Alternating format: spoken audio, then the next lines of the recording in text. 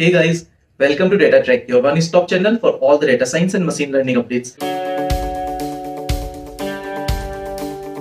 In today's video, we will look at how eBay created a language model with 3 billion item titles. Yes, 3 billion item titles, that's the scale of eBay. And we will look at how eBay used some clever and cool tricks, like first, training a language model from scratch. Second, using knowledge distillation to make that large language model small for online inferencing.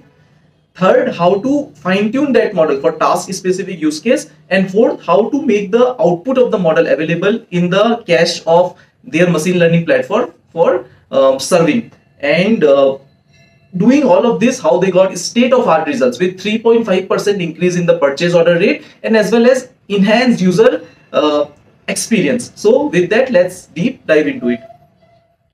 This is the blog link which I will add in the description section that we'll go through in details.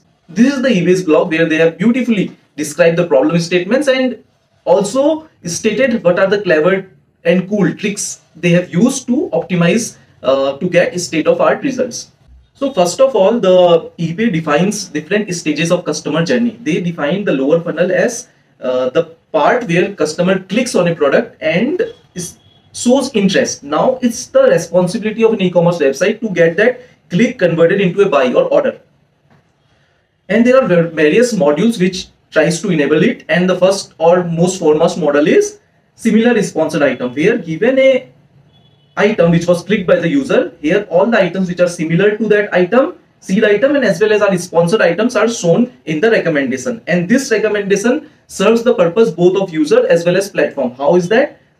Because these sponsored items are very similar to the seed item, user may end up buying any one of them, so user experience is met. And secondly, since these are sponsored items, if the user buys these items, since these are sponsored items, which means those are on advertisements, the platform will get the advertised money. Now to make this very good, that is to make these recommendations of high quality, eBay has used a ranker model. So eBay has used a ranker model and it has shown that it has increased the buying rate and all of those things. And this ranker model takes bunch of features, and one such feature is the semantic similarity between the item click, that is the seed item, and the child item, right? And to find this semantic similarity, they have used bidirectional encoder representation from transformers, that is the BERT model. So we apply these embeddings to generate a distance score between items to use it as a feature in our ranker. And further, so till now what we have seen, user clicks on a seed item, shows interest, and in the similar sponsored item list we show similar items to the seed item. And there is a ranker which will rank these items, the child items, in similar sponsored module, and the ranker takes lot of features, and one such feature is semantic similarity between the seed item and the child item. And to find this semantic similarity between child item and seed item, they have used BERT model. Now let's move to the next step. Now they have explained the ranker in further details, that the ranker, any recommendation ranker, consists of 3 stages, and for them also these are the 3 stages. First is the retrieval layer, where the recall set is tried to be maximized. What does that mean? That all the items similar to the seed items will be fetched, that is the retrieval. Second is ranker will rank them in terms of some North Star metric, which could be like, let's say, click-through rate. They want to increase the click-through rate then by the highest probability of click, or it could be conversion in terms of highest probability of conversion. So the ranker will try to rank these items in the order of the end goal they want, whether they want conversion or clicks or whatever. So ranker will try to rank the retrieved items. And third layer is again a re-ranker to add some component of the supplier add rate, that is supplier may be willing to give some CPC. It can be click-through rate or on view or order, whatever be the mechanism of eBay for charging to sellers, they will try to add that as well. So basically there will be a goodness from ranker and goodness from the money seller is willing to pay. Those will be combined to do a re-ranking, and finally we will see the similar sponsored module. So this is how the ranker works. Now they have talked about the features that ranker uses. The ranker uses items historical data, it uses item to seed item similarity that I was talking about, and also it uses context, that which place the user is at and which place the supplier supplies from, so that to see early delivery and all those kind of things, and also some user personalized features. So basically this similar item module is a personalized features for different users. The similar item recommendations may differ. Now out of all these features, the second one, if you see, recommended item to seed item similarity, that is how is this the semantic similarity between the seed item clicked and the sponsored item, that is also a feature. And they have here revealed that the ranker model is a gradient boosted tree model. It's a GPT model, and it takes many features as well as some deep learning based features as well, which is the second one. Deep learning based features in the item to item similarity category have resulted in significant uplift in to model performance. Now they have talked about that in more details. That is, whenever a new ranker is trained, let's say they train a version 2 of GPT, how is that version 2 doing? It can be evaluated in two criteria, is what they have revealed. One is how much the gains have been in the classification matrix or the evaluation matrix. If their evaluation is, let's say, order rate or click rate, how much better the model is able to predict that, the ML metric. And second is they also look at the relative contribution of the feature. Which feature is coming out to be an important feature? The important feature will have higher gain. And it's found that the similarity between seed item and child item comes out to be the most important or influencer features. One of the most influencer feature set in our recommendation ranking model pertains to the degree of similarity between the title of the item currently being viewed by the buyer and the candidate item for recommendation. So that item similarity, item semantic similarity is very important. And they have now talked about their previous ways of calculating that semantic similarity. They have used or they are just comparing what are the other ways. One is doing a TF-IDF kind of thing, turn frequency, inverse document frequency, which also helps in generating a vector for the item, which we can call as item embedding. Also, we can use Jacquard similarity, which is how many words are common between the two items divided by total number of distinct words, something of those kinds. But they have told that there is basic limitations in using TF-IDF Jacquard similarity. The reason being those are bag of word approaches. They don't understand the context.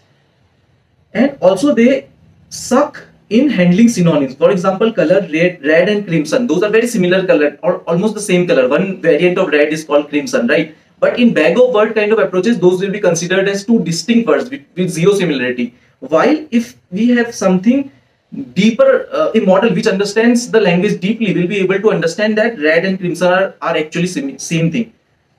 So that is what they have explained here, that term TF-IDF and Jacquard similarity have limitations in handling synonyms like red and crimson, and as well as they becomes their performance degrades when the item description number of words increases, the length of item description increases, and as well as I was saying, these are bag of word approach. They don't understand the language or context in details. So what can be done? Most of the companies, what they do in these kind of things is they use a pre-trained BERT model or sentence transformer, because a BERT model has deeper understanding of the context because of the way it's trained. It is trained on masked language modeling, next sentence prediction, on huge Wikipedia text, and also BERT understands the language pretty well. So what you can do is you can simply pass this title description through a BERT model and get the embeddings without any training. You can use a pre-trained BERT model.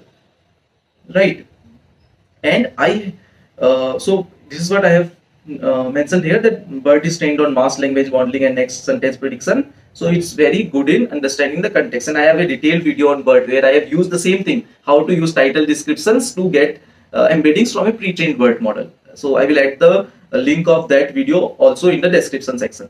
So now what eBay has done, they have told that BERT kind of models are pretty good for their context because it understands the language and context, and they have given the example that the word server, the server crashed versus can you ask the server for the bill, the meaning of server differs in both the sentences, and BERT kind of models are able to capture it. And also the synonyms, red and crimson color, they are actually the same thing, those are colors. A BERT model is able to capture it because BERT is trained on Wikipedia and Toronto Book Corpora. But one thing they have told is there is still room for improvement in applying BERT to eBay's task. The reason being, eBay has little bit different kind of language, which is it's the language of product. All the product title description is the eBay's language, which may differ from the Wikipedia corpus. So what they did was they trained a BERT model from scratch on eBay's corpora, And this eBay's corpora consists of 250 million sentences from Wikipedia. They have still used Wikipedia data, and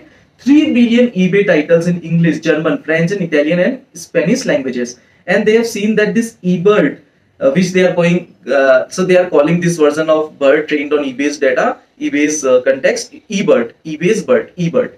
This model significantly outperforms Bird model, and the F1 score is 88.9 compared to Roberta's 84.5. So if we use a pre-trained model, the F1 is 84.5, while we use this trained from scratch on eBay's data model, the F1 score is 88.9, which is around 5-6% gain.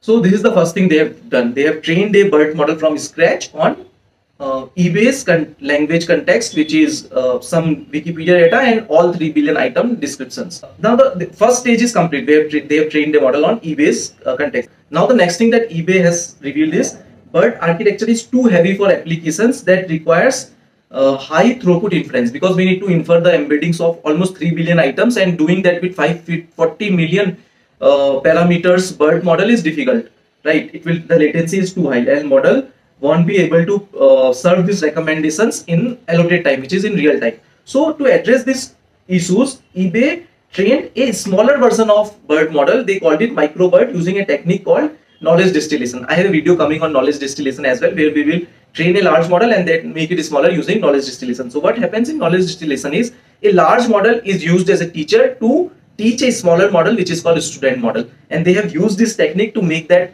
large eBERT model to micro-BERT model. This is the second clever trick they have used on top of training a BERT model on eBay's context. Now the third clever trick they have used is fine-tuning this micro-BERT. So the micro-BERT can directly be used for generating the embeddings, right? But what they have done is they have further fine-tuned it for task-specific use case, which is similar item prediction. So here what they have done, they have taken a micro-BERT model and used contrastive loss function to train the model. So how they have done is they have taken 2 item description and they have created a training data.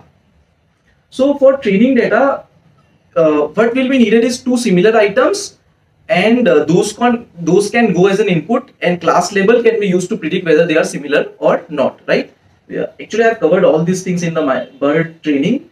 You can go through that video as well, but briefly explaining how it works is, this is the BERT architecture, right? We can pass 2 sentences. So in this context, we can pass the 2 item descriptions. In this case, we can pass the 2 item description, item 1, item 2, and if they are similar, we want the class label to be 1. If they are dissimilar, we would want the class label to be 0, right? So in this way,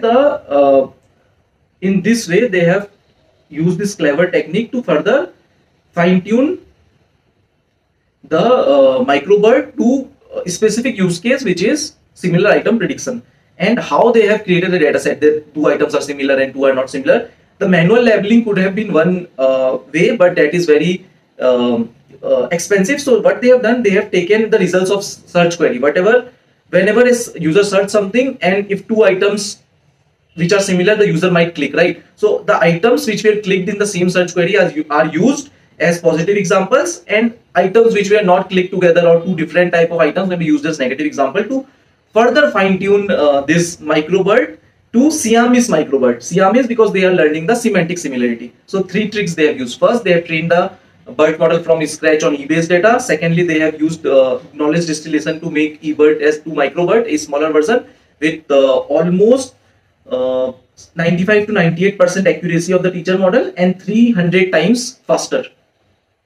And thirdly, they have fine-tuned the micro-BERT model to a Siamese micro-BERT, which is able to predict the similarity of 2 items in a better way. So which is more fine-tuned for similar item use case. Now finally, how they have used this, they have just used the item embeddings coming from this Siamese micro-BERT as the first item embedding, and similarly for the second item embedding, and then taken a cosine similarity. So what they have done is they have just taken the embeddings coming from this Siamese micro-BERT as the final embedding. So this is what we can see in the image as well.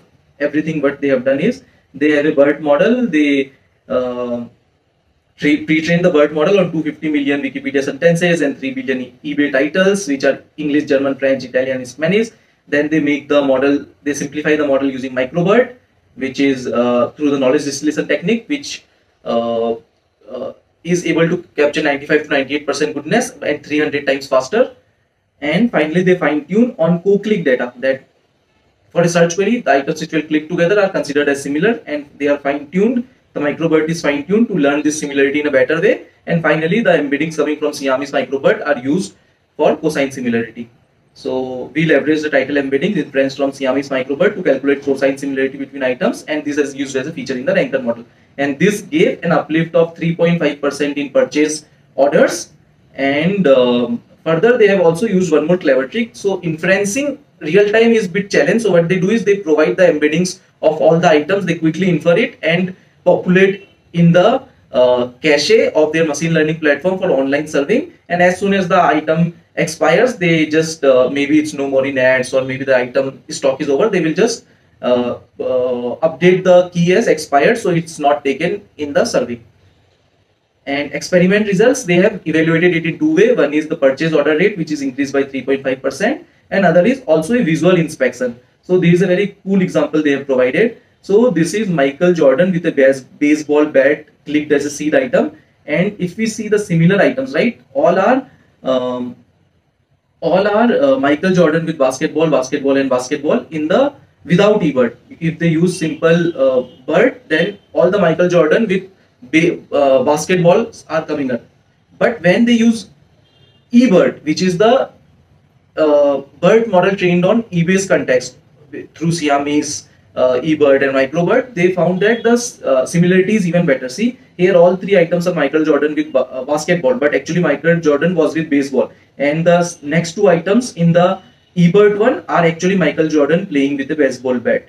So that is what they have said, that even though the first item is Michael Jordan with basketball, but the other two items are Michael Jordan with baseball. So they have done this kind of inspection, both visual inspection and A/B test results, which are 3.5% increase in the purchase order rate. So yes, this is the blog from eBay where they have used some really cool and clever tricks to train a large language model with 3 billion item titles, and they have got state-of-art results with 3.5% increase in purchase order rate, and also the user experience increased because of better recommendations. Hope you have liked this video and learned a lot from it. Stay tuned for more such updates, and please subscribe to the channel. Bye.